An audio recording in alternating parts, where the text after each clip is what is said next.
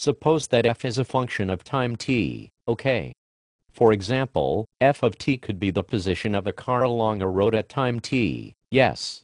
Or if you would like another example, f of t could be the temperature of an object at time t. I would imagine that in many practical situations we might know the value of such a function f at some starting time t equals a, and we would want to figure out the value of f at some later time t equals b. Indeed.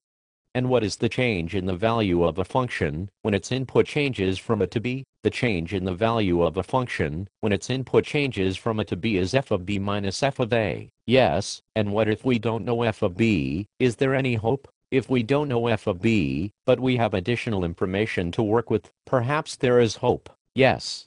If we don't know f of b, but we know the instantaneous rate of change of f at each moment during the time interval from a to b, then we can still figure out the change in f as its input changes from a to b. How can we do that? By chopping up the time interval from a to b into a bunch of extremely short time intervals, and computing the change in f during each of these short time intervals.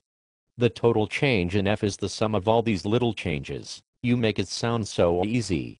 But how do we know the change in f during each of these short time intervals? Simply take the instantaneous rate of change of f at any instant, chosen arbitrarily, in an extremely short time interval, and multiply by the duration of that time interval.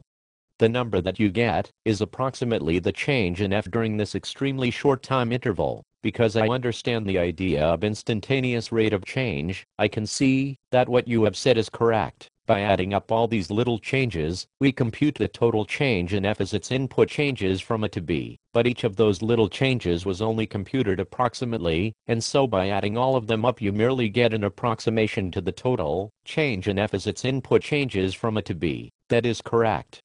If we desire a more accurate approximation to f of b minus f of a, then we can repeat this process, but this time chopping up the interval from a to b into even shorter intervals of time. I see.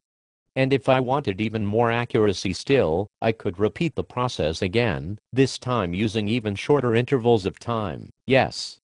The total change f of b minus f of a is the limit of the successive approximations we might obtain in this manner, by chopping up the interval from a to b into shorter and shorter subintervals of time. You now understand the fundamental theorem of calculus, but what does this have to do with calculus? The instantaneous rate of change of a function is called the derivative of that function in calculus. That name makes it sound more difficult than it really is. Yes.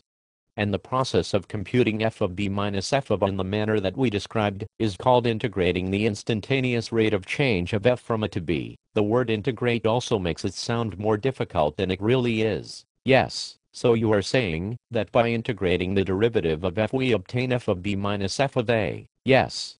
In other words, the total change is the sum of all the little changes. I see. Thank you for explaining calculus to me. You're welcome. I enjoyed explaining calculus to you.